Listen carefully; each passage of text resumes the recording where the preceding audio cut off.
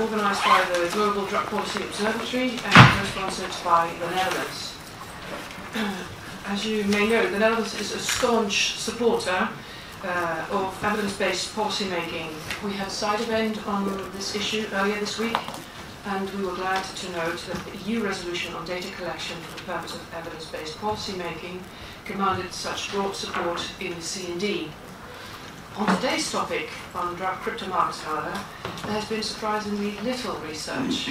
That is why we are happy to have some eminent researchers on this topic here in front of you, besides me. Crypto markets continue to function in 2020 despite a number of high-profile law enforcement actions against drug crypto markets. Data suggests that the purchases of drugs on the crypto markets remain robust and in Europe are even increasing. At the same time, the results of taking down some crypto markets are debatable, as I understand it. The Netherlands has had a leading role in drug crypto market operations. What have we done right? What have we done wrong?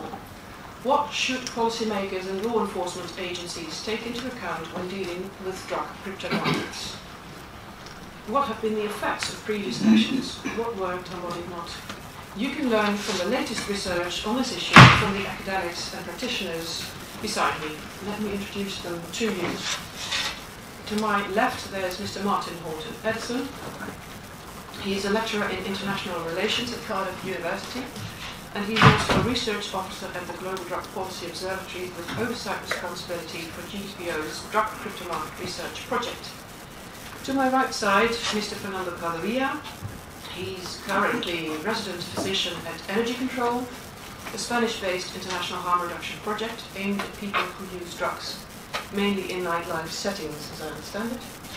He's also known to many of you as the Silk Road's Dr. X. Dr. Calderia is an experienced medical doctor, and he's committed to providing honest and impartial medical advice to drug users with the goal of reducing the harms associated with consumption. And he published widely in academic journals and has provided health advice on a number of drug crypto markets over nearly a decade. Then to the right side of Mr. Calderia, Professor Judith Aldrich. She's Professor of Criminology at Manchester University and also a research associate at GDPO. Mrs. Aldrich's research is focused on drug markets, policy and substance use. Over the last 5 years, she has pioneered research in the area of drug crypto markets and accordingly has acted in advisory and expert capacity to agencies including the Pompidou Group of the Council of Europe, the European Monitoring Centre for Drugs and Drug Abuse, EMCDDA, and the European Commission. And then to my left, Mr. Patrick Shortish. He is also from Manchester University, a PhD candidate in criminology and researcher at GDPO, researching crypto markets and covert networks. We will start now with a presentation by Mr. Martin Horton Edison and Dr. Calderia, Dr. X, and then allow for questions and answers from the floor to the entire panel. So please be prepared for some food for thought. Mr. Horton Edison, Mr. Calderia, the floor is yours. Well, thank you so much. Thank you for such a detailed, comprehensive introduction. Very much appreciate the Netherlands' support on this issue. It's a good start. Okay, so a very, very brief reintroduction to crypto markets for those who are perhaps a little less familiar. So, the advent of drug crypto markets in the early 2010s represented something of a step change in the modes of drug supply. By facilitating anonymous cross-border drug transactions, crypto markets leverage internet technologies to enable direct yet global and transnational connections for vendors and buyers. The application of anonymous browser tools, secure against identification by law enforcement and of course by each other, reducing both the likelihood of detection by law enforcement as well as instances of market violence. The use of cryptocurrencies facilitates payment outside of the extant international financial systems, regulations and investigation powers, and user confidence is assured by anonymity, escrow payment systems, product and vendor feedback ratings and accurate product descriptions. Approaching a decade old, drug crypto markets are no longer the new thing on the block, but in fact represent an established and maturing issue area for international drug control. Very briefly, the international response. Okay. Historically, the global drug control apparatus has been slow-ish to fully comprehend the potential of the internet drugs nexus to impact global drug supply modalities. Before 2010, the issue was largely considered an internet advertising issue and came under the 1988 convention. Since then, the big three, if you like, conventions have been supplemented by the Council of Europe's Budapest Convention, along with an admixture of UN conventions, including the Transnational Organised Crime and the Convention Against Corruption, as well as a series of resolutions produced in this building, which have been utilised to provide mandates for action, such as capacity building and technical assistance programmes. However, although there is general agreement in the international system that crypto markets are somewhat bad, there remains no clear or direct instrument or indeed an international agreement to any kind of common approach. Instead, the international response is built on and adapted from the instruments available to it rather before the advent of crypto markets. And the addition of the Budapest Convention, together with the other conventions I've named, have been co-opted in order to produce something of an eclectic approach, which logically results in something of a confused overall crypto markets strategy at the international level.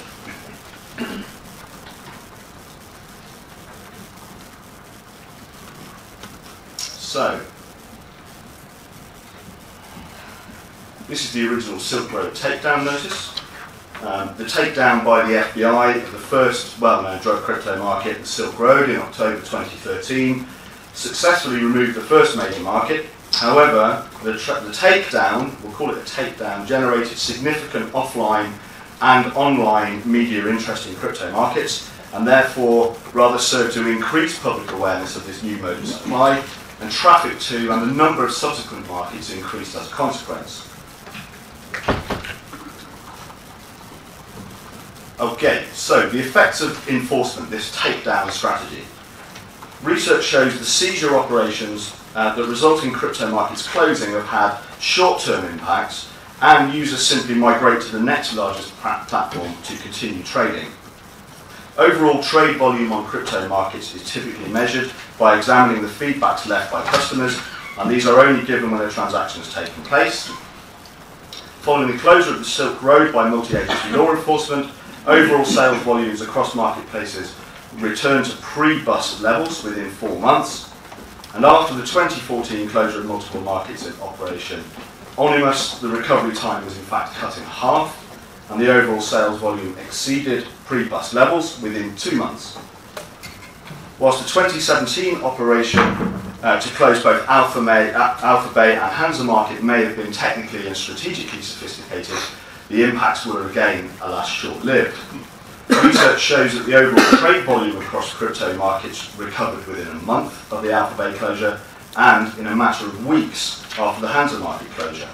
In short, markets and users seem to be recovering faster from disturbances caused by law enforcement operations, and crypto markets continue to grow more profitably. A secondary consequence is target hardening, hence the image in the slide. Takedowns of conventional takedown strategies of markets spur marketplace innovation, aimed at reducing the vulnerability of those who use the markets to law enforcement operations and arrest. This increases the technical sophistication of the markets and the resilience of the users and determination of those involved. One empirical study showed how the FBI's seizure of the original Silk Road actually accelerated the adoption of innovative multi-signature escrow technologies, and moreover, even though the lifespan of individual crypto market platforms is often short-lived, the entire ecosystem as a whole has tended to be highly resilient to law enforcement. So the Dutch approach.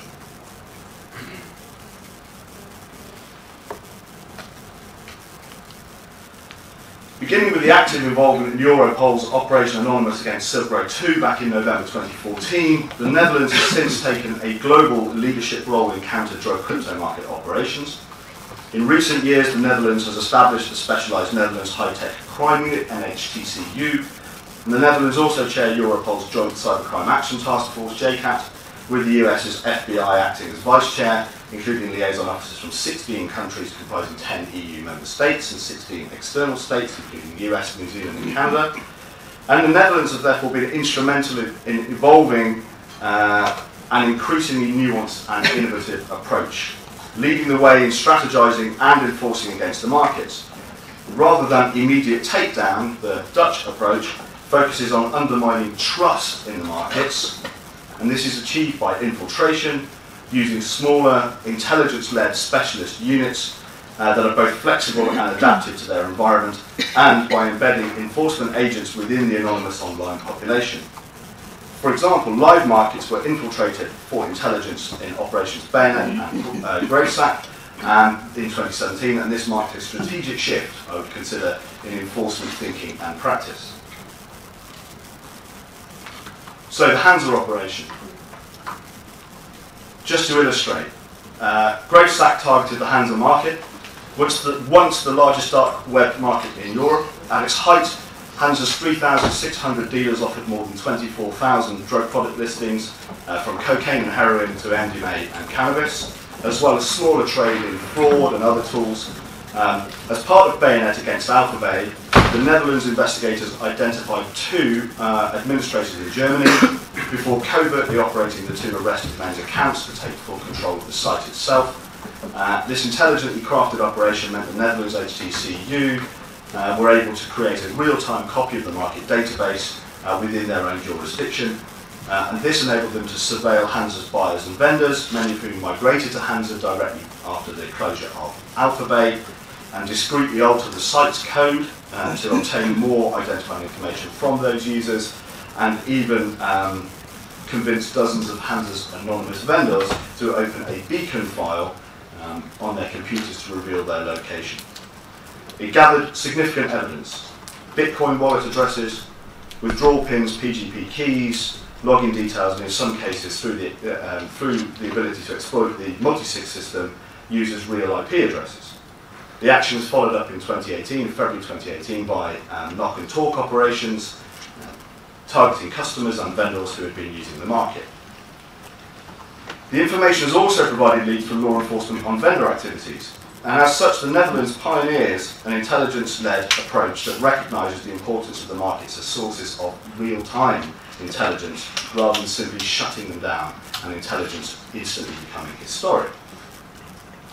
However, although ultimately taking down the markets after such operations, the Dutch approach exemplifies evolved enforcement practices of operating markets in order to gather intelligence, using well-trained teams and aiming to undermine the trust and confidence in the market. And this goes some way to improving the otherwise often temporary or illusory successes of pure takedown enforcement operations. Although, it must be said, after these operations the markets are of course taken down.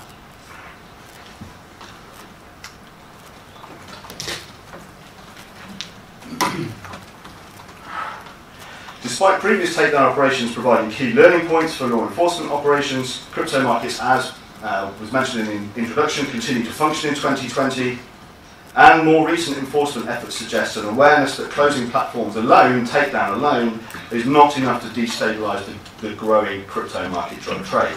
Indeed, there has been some short-term successes, but ultimately purchases on crypto market remain robust and are indeed increasing inside Europe. So the Dutch approach appears to have involvement in some other positive effects, I should say, including contributing to self-regulation of the markets, i.e. some markets banning or removing specific substances, in the main fentanyl or fentanyl analogues, and although impossible to say for definite, anecdotal evidence from forum discussions suggests that these practices may also occur as a consequence of negative perception among users and administrators of such substances, particularly fentanyl. The second effect appears to show entire markets voluntarily going offline due to a trust perception, which marks some success of the Dutch approach, as exemplified by Dream Market's sub-closure at the end of April 2019. And I should again reiterate that said, takedown markets, either voluntarily or by law enforcement actions, are quickly replaced by rivals. Comprehending how and why even evolved strategies like the Dutch approach are unable to effectively enforce against the phenomena is of critical importance to many of us in this room. I'm going to skip over the international position due to time, and we'll go to the call for evidence. As presented here, analysis of the increasing body of academic research appears to show that there may also be some unintended consequences of any approach that ultimately results in takedown. Specifically, it is plausible that, as with offline interventions, disrupting the online markets may have less than optimum effects. The international position calls for more engagement with evidence from the scientific community, and deepening these links, as proposed here, may augment the evolving approach to the markets to help maximise positive effects and minimise less desirable outcomes, such as target hardening and profit incentive vending. Construction of a further nuanced approach grounded in an evidence-based UN-wide policy rather than a purely law enforcement-led approach might be a significant next step to reducing instances of some of the less desirable consequences of takedown. So, finally from me, before I move over to the highlight of the show, Dr. X, a quick note on harm. Harms created by unregulated illegal drug markets in part result from the unknown content and purity of drugs sold. One example of this I've mentioned is fentanyl, an inexpensive but highly potent adulterant often missold in the US as heroin, and partly responsible for driving up US opioid-related deaths. Drug harms also derive from the circumstances in which illegal drugs are produced, trafficked and sold. In legal markets, transactional disputes can be referred to police or other state agencies tasked with adjudicating in buying and selling, but because illegal drug markets are unregulated, stateless activities, buyers and sellers must resolve disputes themselves, and therefore the illegality of markets can make harms like violence and disorder an inevitable part of drug supply. So what does the scientific evidence tell us about whether the crypto market drug trade reduces, exacerbates or leaves intact these harms? Drug sales on crypto markets are dominated by those who are associated with relatively low levels of harm in comparison to alcohol, heroin and crack cocaine. Data collected directly from the market shows that cannabis, MDMA and psychedelics together account for nearly 2/3, 62% of market trade, and survey research corroborates this finding, with cannabis and MDMA the most commonly purchased drugs on the markets. The substances typically associated with problematic drug use, such as heroin, crack cocaine and methamphetamine, are far less commonly traded on the markets. A second effect, crypto market buying requires technological resources and skills. Buyers therefore are young and technically adept, and as a consequence, purchases also need to be made in days in advance for intended consumption, i.e. problematic substances are therefore may not be preferred for direct supply. This may in part explain the relatively small revenue generated by drugs like heroin and crack cocaine. So, Dr. X is going to talk about purity and the work that's being conducted at Energy Control in Spain. Just a quick note on this. The work that Dr. X produces is used by UNODC, and it's part of this general piece that expertise and scientific knowledge must be used to inform drug policy. So here's the first slide for Dr. X.